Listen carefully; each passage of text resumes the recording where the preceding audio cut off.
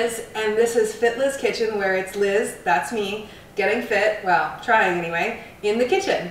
So if you're new here, I am Liz, and I make recipe videos, and I eat a whole food, plant-based, no oil, salt, or added sugar diet, and this is just the way I eat for longevity and health, but also for weight loss. So I am working on losing weight. As of the time of filming this video, I have lost 118 pounds. Yeah, I lost only 1 pound since the last video I filmed, but that's because I'm filming them back to back. So yesterday I was 117 and today I'm 118 down. 117 pounds down, and today I am 118 pounds down. So anyway, long story short, that's how I eat to lose weight. And this is one of my new favorite weight loss meals. I have to share it with you because it's so delicious and exciting and colorful. This is, if you can't tell, this is a plate of bell pepper nachos. Yes, I am using halved mini bell peppers as the tortilla chips. Definitely not the same as tortilla chips, but they are crunchy, they have some sweetness, and they are good for you. Packed with nutrients and delicious, and lower in calorie. And then I have topped them with black bean mushroom taco crumbles, which I'll show you how to make. Edamame guacamole, which I will show you how to make. Not the same as avocado guacamole, but it does taste really good, and it's much lower in fat. It has lots of nutrients in there too, and protein. Pico de gallo, which I will not show you how to make because this is store-bought. And I have a nacho cheese sauce, which I will show you how to make because that's low fat and delicious. So yeah, this recipe uses a lot of beans. We got black beans, we got edamame, we got silken tofu, which is also soybeans. But that's because I eat a lot of beans and whole grains and potatoes, starchy vegetables as my sustenance, as well as large quantities of lower calorie, non-starchy vegetables, leafy greens, and fruits. And I eat a very limited amount of dietary fat, and that is a long way of saying I can't wait to get into this recipe with you. And first I just have to say thank you for being here, thank you for watching my video. Please like the video if you give it a like if you liked it, and please leave me a comment, please be nice, if you have anything you want to say about the recipe, any questions, any requests for future videos or recipes, and also if you're new here, please hit the subscribe button and join us so I post a new recipe or a new other kind of video, like a what I eat in a day video, every week. And I post also new recipes to my website, which is in the description box below. So I will just get into this recipe, and yeah, I hope you like it. Alright, so now we're going to make the black bean taco, we'll call them crumbles. They do end up kind of like crumbles if you cook them for 10 to 15 minutes, but if you don't care, then you can just, the mixture, the consistency will be kind of like refried black beans, which would also be delicious, which also you could just use refried beans. They have oil-free varieties at the grocery store. I've seen them. I don't think they're low sodium though, so it depends on what you want. I like this because it has a ton of mushrooms, and this is a great recipe if you are okay with the flavor of mushrooms sometimes, which they're kind of hidden in this anyway. It's not a real strong mushroom flavor, but you don't like the texture. So this is a great way to sneak them in, or for people who don't like veggies. So that was a lot of mushrooms. That's like a pound of mushrooms. You don't have to do that many mushrooms. That's just what I like to do. I like to do a lot of mushrooms. And I have a can of no salt added black beans here, which I've drained and rinsed. And I'm going to pulse these. You can blitz them up totally fine, or you can just pulse them until they're crumbly, some kind of texture. You don't want everything to get too pulsed up. You can stop and kind of stir everything around. Make sure those bigger mushrooms get kind of close to the bottom. I suppose if I wanted this to be really chunky, what I could have done is just dice the mushrooms, and you don't even have to have a food processor to do this. You could just mash up the beans with a fork, kind of like in my chickpea tuna salad, which is in the most recent What I Eat in a Day video that I published, which as of now is the only one. Or you could do black beans, you could mash the black beans, and then you could just finely dice the mushrooms and stir it all together, and that would also work.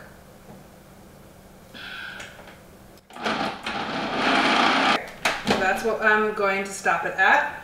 We still have some chunkiness, but remember that it's going to cook down too. So I'm going to remove the blade carefully. And I'll show you what I've got going on here. I've got kind of this looking mixture. Most of it's finely chopped. You can still see a few chunks of mushrooms. They're going to shrink down. So this is a very wet mixture right now. So what I'm going to do is I'm going to put this into a pan and I'm going to cook it on a skillet over medium heat for 10 to 15 minutes. I'm going to sprinkle all these spices on there, which you can find the full recipe in the description below. But basically I have my own homemade taco seasoning. You can use a store-bought taco seasoning.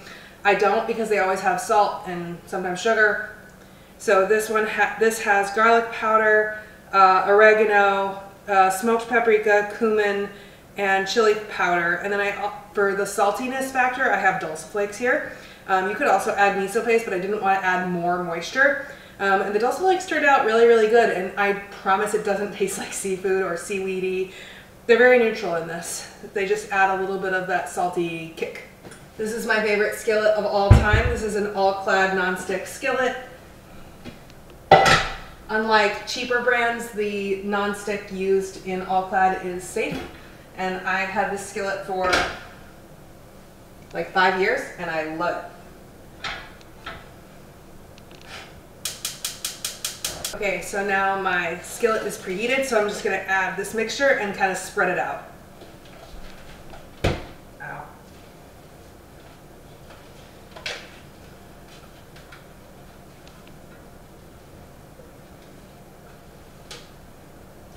So I'm going to babysit this while I do other things, just stirring it occasionally to make sure that nothing burns and everything dries out evenly. You're basically just drying out the mixture, and then when it's thoroughly dried out, we just kind of crumble it with our cooking spatula. If you didn't want to babysit it, you could just spread it out on a baking sheet and pop it in the oven and dry it out that way. A spatula here that's meant for this. Spread it out. And then what I'm going to do is I'm going to take all of those spices that I mentioned and I'm going to pop them onto the top of the bean mixture. Bean and mushroom mixture. And I'm going to take this spatula again and I'm just going to stir everything around. And I suppose I could have mixed this in the food processor, but I wanted to be sure that it gets really evenly distributed. And since I was pulsing, I wasn't sure if it was going to get super evenly distributed.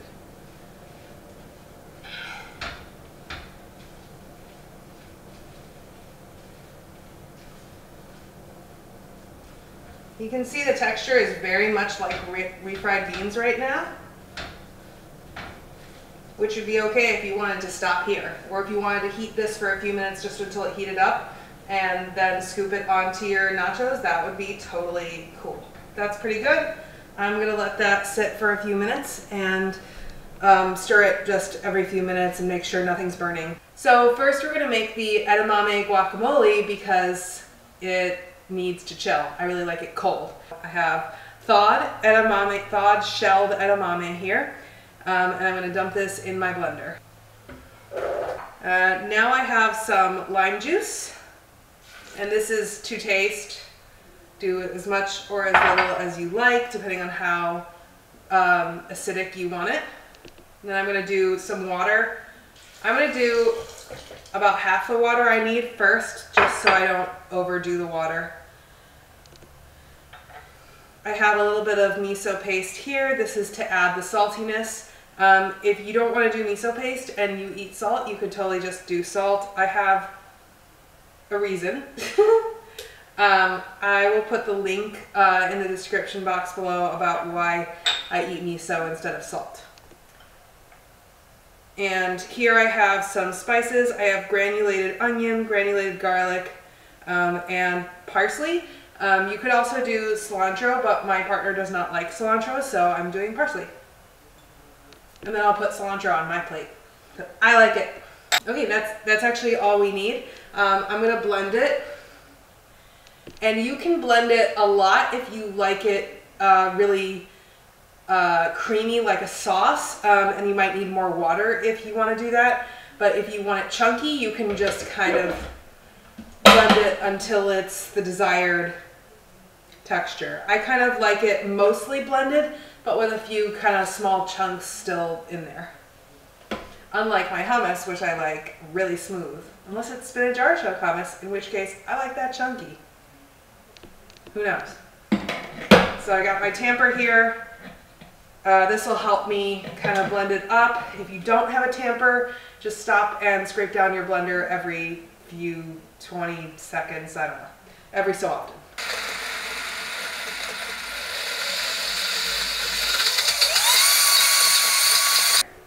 I'm gonna take a look at this and see if it's where I like it. Stay. So, I don't know if you can see this, but it's kind of a very thick paste now. It's a very slight bit chunky, but it's mostly blended. You don't see any whole edamame still in there. So I'm gonna give this a try. It's so delicious. You can really taste the lime. You can taste the garlic and the onion, but they're not too strong. And the edamame just has a nice neutral flavor. It does taste rich like guacamole. It's obviously not as creamy. It's not as fatty. That's just the nature of edamame guacamole. It's just different. But I really like it. So I'm going to transfer this into a bowl. So I'm going to scrape all this out with my handy dandy blender spatula. If it's one small tool that's made a big difference in my kitchen, it's, you know, really inexpensive too. This makes it really easy to scrape out the blender. Still a task I don't really like, but I do want to get all the deliciousness out of there. This bowl might actually be too big, but that's okay. I did not want the add-ins to get blended up during the blending process, so I'm going to mix them in now. I have a very small chopped red onion. You could use white onion or green onion, whatever you like, or skip it. If you don't like that, just use what you like. If I were not sharing this, I would stir in some chopped cilantro, but I am sharing it. And now I have some chopped tomatoes that I'm going to add. I did cut out the part that's super liquidy in the tomato, so it didn't make my edamame guacamole too wet, if that makes sense, watery. So I'm going to kind of stir this in. Now it's a big enough bowl. Now it's the right size bowl. In fact, maybe too small, but I will slowly stir this in. So you could even do more tomato here if you want it super chunky, or more onion. I like it like this. I think this is perfect for my purposes. This would be great if you wanted to make your own tortilla chips by just like cutting up corn tortillas and baking them or air frying them. I like to squeeze a little bit of lime on them before I do that. I'm not doing that today because we have bell pepper nachos to put them on. But this is also really good with like raw veggie sticks. You could also, we really like to eat fries and guacamole, so we make air fryer like oil-free potato fries and then we dunk them in this. That's really good. And it's really filling because potatoes are filling and edamame is filling. Alright, so there we go. I have my nice big bowl of edamame guacamole. If you wanted, you could add some black pepper. You could add, like I said, you could add cilantro. You could add parsley if you don't like cilantro. I'm just going to leave this as is. There's already dried parsley in the recipe. And I kind of like this just as it is. So I'm really excited to eat this and I'm going to refrigerate it for later. So let's make the nacho cheese sauce now. Got my blender. Here I have a block of silken tofu. I'm going to put this into the blender. This is a 16-ounce block, but if you only have the silken tofu that comes in the little aseptic containers, you just might need 2 of them. If you didn't want to do silken tofu, you could do white beans, which would also be low fat, or potatoes, boiled potatoes. And if you are okay with a little bit of dietary fat, then you could do raw cashews, raw sunflower seeds. You could do a combination of those things. That would be good. Here I have just one of those small cans of fire roasted green chilies. Those do have sodium in them, so I try not to use this too often. And I'm not really eating the entire batch of nacho cheese sauce. I'm splitting it into at least 8 portions, so I'm not getting that much of the sodium. But if I wanted to totally avoid it, and if you want to too, you can fire roast your own. You could roast your own green chilies in the oven. You could do red chilies. You could just add in some cayenne pepper or more hot sauce, which is what I'm doing. Now I'm going to add a little bit of miso paste. That is for saltiness. And again, the reason for why I eat miso paste instead of salt will be in the description box below. I have a little bit of lemon juice, but any kind of vinegar you have should also work, except maybe balsamic. I'm not sure that flavor profile would work here. I think I'm going to stir this. So now I have some nutritional yeast, which gives it a cheesy flavor. I have a bunch of spices here again. I have granulated onion, granulated garlic, mustard powder, turmeric, black pepper, thyme, and smoked paprika. The turmeric is purely for color, so, and it has anti-inflammatory properties, but I don't think it adds much to the flavor here, so if you don't like that, then you can leave it out. So I'm going to blend this into, oh, I almost forgot the most important part in the nacho cheese sauce, something spicy. This is not that spicy. Cholula, you know, I have friends who are like Cholula is not spicy, but I like Cholula. My stomach can't really handle super spicy stuff. My partner's better about it than I am, and this definitely has sodium. 1 teaspoon has 110 milligrams, but I'm not using a whole teaspoon. And like I said, I'm not eating this entire batch. I'm eating like 1/8 of it. And again, if you didn't want to add any, if you didn't want to add any added sodium, then you could just add cayenne pepper or red pepper flakes or whatever spicy stuff you like to add. Blend this until it's super smooth.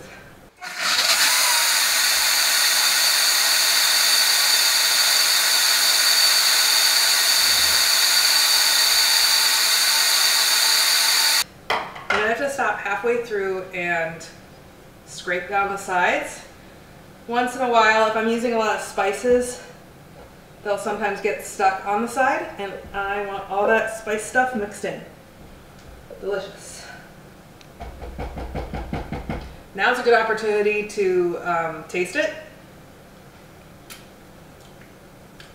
That is so good. It tastes like nacho cheese sauce. Oh my god, that's so good. It's gonna be delicious. All right, now we have our nacho cheese sauce. This looks delightful. It's a nice thick cheese sauce. If you need to thin it out, you could. If it's not thick enough, you could add some nutritional yeast or potato flakes to thicken it up. That's going to cook for a little bit longer. Let's see here, I have at least 6 minutes left on the timer, plus sometimes it's 10 to 15 minutes, all depending on how much moisture is in there. So I will be back. I'm going to chop up the bell peppers so that they're ready to make delicious nachos, and I will see you soon.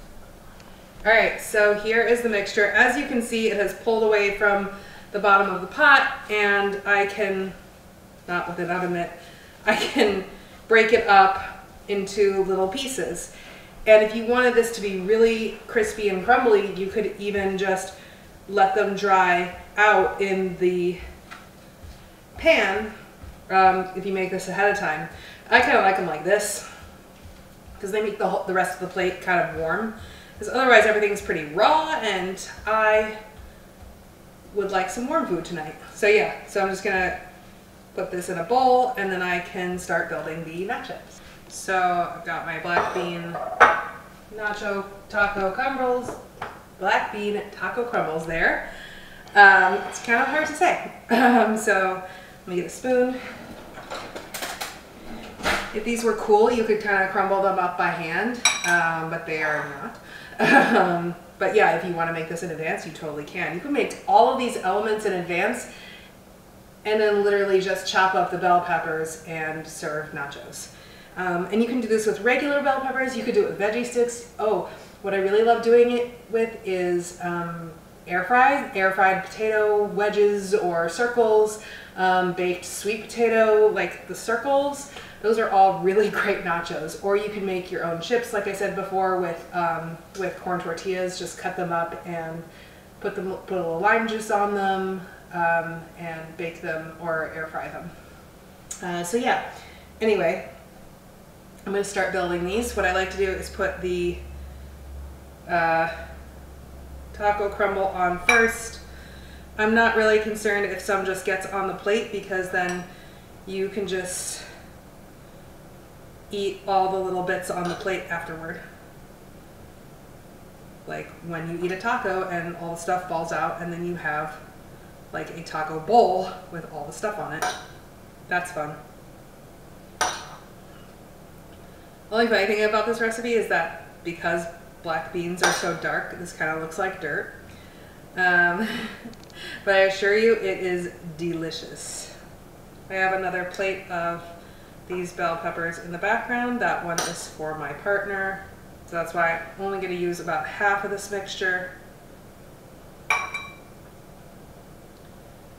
I'm also going to give a heavier hand of this to their plate because they are very tall and can eat more calories than I can and still lose weight. How fair is that? Which is totally fine. I'm not resentful. I'm proud of them. I think that's pretty good. I still want to be able to see the nice color of the bell peppers. So you can see. I just want to try this. Oh my god. It's so good. It's not super salty, but we have some saltier things here since the miso. So it's just kind of perfect. You want to be fancy, you could use like a small cookie scoop. I've used a melon baller. But right now, I am just so hungry and I want to eat everything. Like I said, I really don't care if any just kind of gets on the plate because I'll just scoop it up and eat it with my spoon afterward. Now I have some pico. I'm going to eat the majority of this pico because it does have, it's store-bought, so it does have cilantro in it, and my partner does not enjoy that. Now my nachos, my bell peppers are definitely getting kind of buried under all this stuff, but you know what? That's what happens with nachos. I think that's pretty good. A little bit more there. This is definitely not necessary. I put the cheese in, the nacho cheese sauce in a squirt bottle because it's kind of fun to do a zigzag across the top, but you could definitely just pour the cheese sauce mixture on top. So I'm going to give this a really good drizzle. And I'm going to go back the other way a couple times just to get a lot on there. So here we have our big bell pepper nacho plate. And I really hope you give this recipe a try. I know there's a lot of moving parts, but you can make the nacho cheese in advance, and if it thickens too much in the fridge, just blend it up with a little bit of non-dairy milk, unsweetened, to revive it. You can, if you're making your pico, you can make that in advance. You could just buy it like I did. You can make the edamame guac in advance too, which I actually recommend because I like it cold. And then you have the black bean taco crumbles, which you can also totally make in advance. You can heat them back up when you're ready to eat them. You can bake these in the oven if you don't want to make them on the stove top. And then all you have to do is slice the bell peppers in half, the little mini bell peppers, or you could do regular size bell peppers and just chop them in large chunks. And make your nachos that way. All right, so all that's left now is to try it. So I'm gonna pick one of these in front that I can see the corner of. Oh my God, look at that, that is loaded.